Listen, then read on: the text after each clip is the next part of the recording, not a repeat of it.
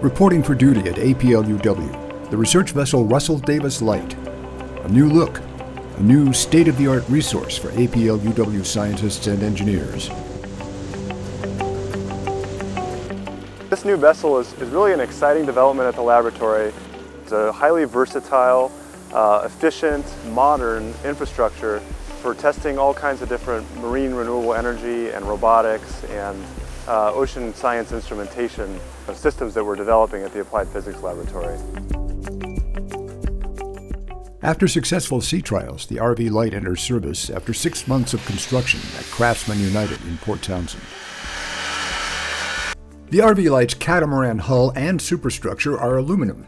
The open foredeck accommodates a wide range of equipment configurations. The gantry lowers and raises instruments in and out of the water between the hulls. The Light's novel hybrid electric propulsion system is efficient, quiet, and clean.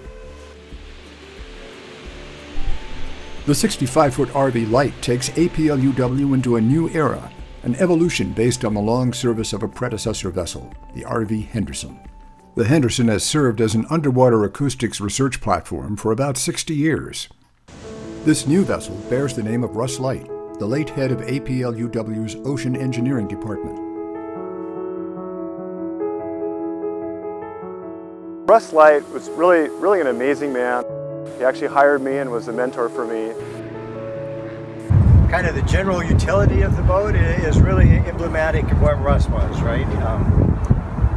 He kind of did everything at times.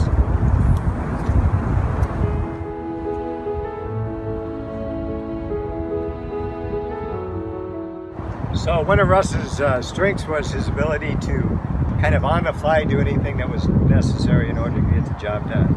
What you hope and what I hope is this is kind of the personification of Russ as an engineer, and the fact that everybody can go on board, rely on it, go out for a couple days, get their job done, come back, and go on with their lives. I think Russ was very much a practical engineer, and this is very much a practical boat. The RV Russell Davis Light was dedicated on August 9th, 2018.